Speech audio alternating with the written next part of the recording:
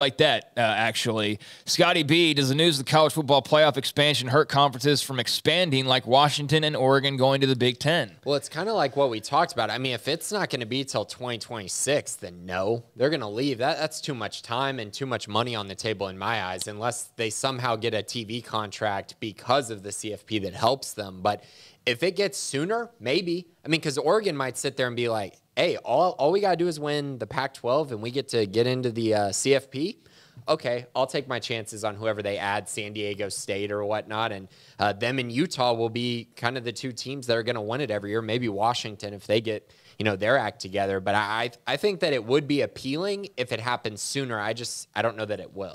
Ross, and that is a major question. I don't know the answer to that just yet. But, on the one hand, you think that the Pac-12 now has a path, whereas they didn't necessarily have a path before. I mean, they kind of had to be, a one-loss team at worst, and probably a particular, brand would have to be a one-loss team to get in as a Pac team, or be unbeaten, kind of like the same position the Big 12's typically in.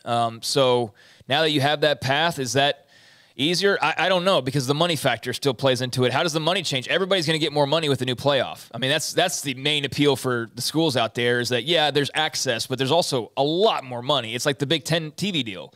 It's going to, just double at least. So we're going to talk about over $1 billion now attached to an expanded playoff. And I don't know how that changes what schools might be looking at monetarily and the pull or push for where they want to be in a conference over the next few years. Greg Sankey just released a statement, or at least Ross Dellinger.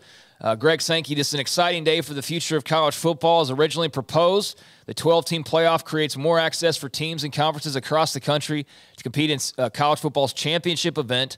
There's work to be done to make this format a reality, but I am pleased we are all moving in the same direction with a common purpose. So that was Greg Sankey.